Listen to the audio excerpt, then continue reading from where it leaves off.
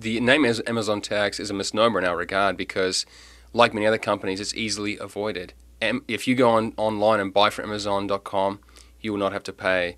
So, firstly, the Amazon tax does not capture the market that it's supposed to capture. Very few online firms have to pay for it.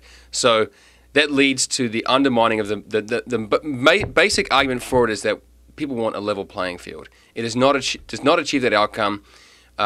Very few sellers are captured by it, and those that are can easily cut ties with North Carolina and avoid it as well.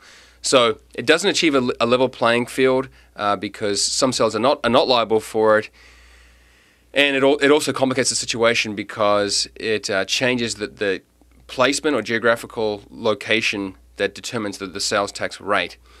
The second part is that people are trying to reclaim revenues. Well, there's just no evidence that revenues have come in. The North Carolina Department of Revenue does not record taxes based purely on the sales tax or revenue on that flow. But they do record all sales tax revenues that originate from out of the state, and that particular portion of sales tax revenues actually has been going down in the last couple of years. It went down considerably despite an increase in the rate.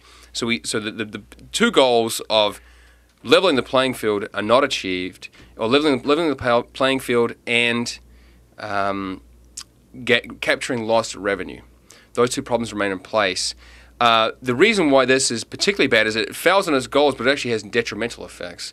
It causes firms to be less likely to build relationships with North Carolina partners, the advertisers that generate this tax liability. So it's really just a no-brainer to get rid of.